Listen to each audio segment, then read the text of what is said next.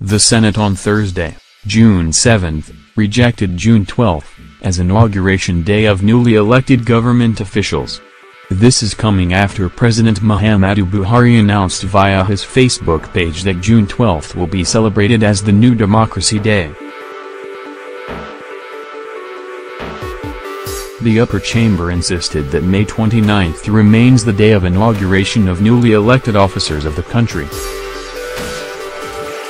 The lawmakers also resolved the need to pay all outstanding arrears of salaries and allowances due to holders of their elected offices, to their families.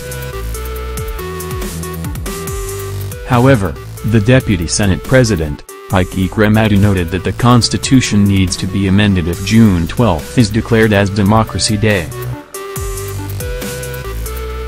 In a previous report by inauguration, the Nigerian Senate on Thursday, June 7, urged President Muhammadu Buhari to order the Independent National Electoral Commission to announce the results of the June 12, 1993, presidential election.